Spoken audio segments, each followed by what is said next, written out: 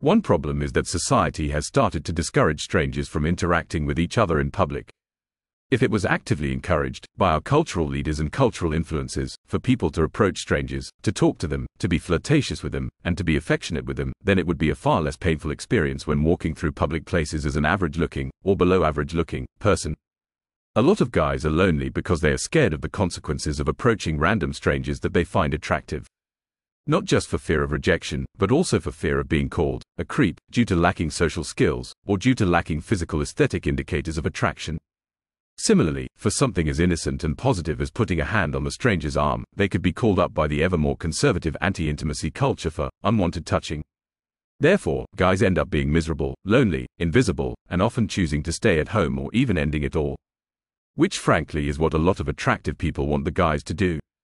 It is highly regrettable and tragic.